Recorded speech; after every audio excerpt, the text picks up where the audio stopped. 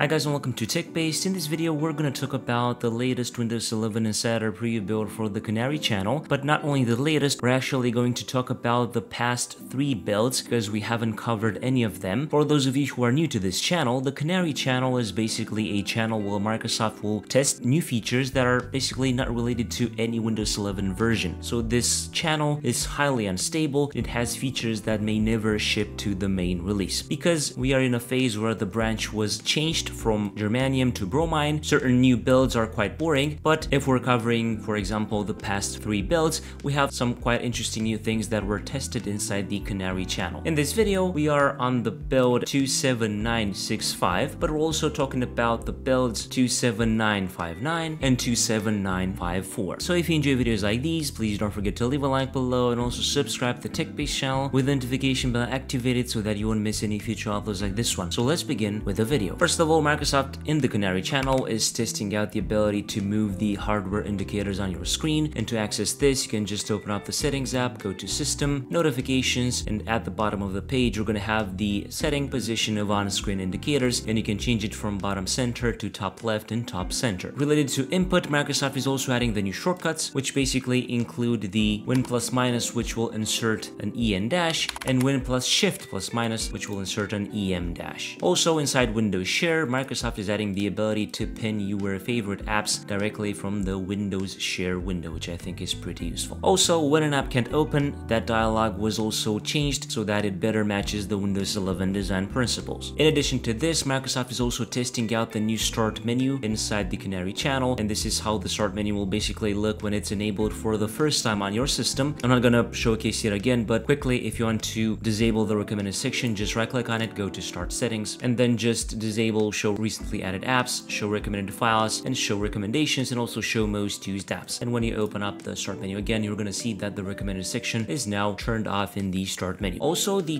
.NET Framework 3.5, starting with this build, is no longer a Windows feature on demand optional component. And of course, you can still manually install it. More info about this will be in the article below in the video's description. Also, Microsoft is adding Edit, which is a command line text editor that is now delivered with Windows. You can quickly edit a file while in the terminal app by typing edit followed by the file name. So to test this out, we're just going to type in here edit. We're also going to create a new text document here, for example test. Let's type something in here fast, save it. Let's also copy the location, so just go and type in here CD and then the location, and then edit test. Let's see if this works. As you can see, this works, but for some reason it doesn't show me the text that I already had inserted here. But of course, it's still pretty interesting that you can do this directly from the terminal. Talking about fixes in this build related to networking, Microsoft fixed an issue where you might not be able to connect to shared files and folders if you were using the server message block v1 protocol on NetBIOS over TCP/IP NetBIOS after the latest updates. A general fix includes the fact that Microsoft fixed an issue causing some insiders with ARM64 PCs to experience an increase in bug checks with error IRQL not less or equal in the latest Canary builds. Related to the File Explorer, the context menu has been updated to remove the accent color backplate. They also made some underlying changes to help improve the performance of launching cloud files. Also, an issue was fixed which could lead to icons and text becoming overlapping on the desktop, and also fix an issue where icons in the details, preview, and navigation panes of File Explorer were improperly mirrored using Arabic or Hebrew display languages. Related to taskbar and system tray, Microsoft fixed an issue where the battery icon could get out of sync with the actual charging state, and also fixed a focus related issue when clicking on an app preview thumbnail, which could result in it dismissing but the app not actually coming to the foreground. Also related to the taskbar and system tray, Microsoft fixed the issue with the taskbar not auto hiding correctly when you had the option from the taskbar behaviors and automatically hide the taskbar enabled. Related to the start menu, Microsoft fixed an issue which was causing start menu to dismiss if you tried to use Win plus Shift plus S to take a screenshot of it. Related to display and graphics, they fixed an issue where apps and browsers could have partially stuck on-screen content when other maximized/full screen apps were updating in the background. Related to Windows Hello, Microsoft fixed an issue where Windows Hello pin setup might fail with an error code on intra-domain joined devices after the latest updates. Related to voice access, they fixed an issue which could result in voice access not working, showing error 9001. Also for developers, there was an issue where Pix on Windows was unable to play back GPU captures on the latest OS versions, this has been addressed by a new Pix release. Related to Windows security, Microsoft fixed an issue where the apostrophes in some of the text in the app weren't displaying correctly. And related to video playback, they fixed a recent issue which is causing some videos and games to be unexpectedly read, and they also fixed an issue which could affect playback of protected content in certain Blu-ray, DVDs, and digital TV apps. Talking about known issues on the latest Canary builds, Microsoft is investigating reports that sleep and shutdown aren't working correctly for some insiders after the latest Canary builds. Related to the File Explorer, they are working on the fix for an issue in the latest Canary builds causing File Explorer to crash when transferring files to a network drive. Related to the Settings app, settings may crash when accessing drive information under Settings, System, and then Storage. This also impacts accessing the drive information from the properties when right-click a drive in File Explorer. Related to login and lock, they are investigating an issue in this build where the media controls may not display on the lock screen. So this is the Canary channel, some new features, a lot of fixes, and a whole bunch of known issues. Of course, for additional information, you can check out the article below in the video's description. And if you enjoyed this video, please don't forget to leave a like below and also subscribe to the TechBased channel with the notification bell activated so that you won't miss any future uploads like this one. I was Canary from TechBased. Until next time, have a nice day.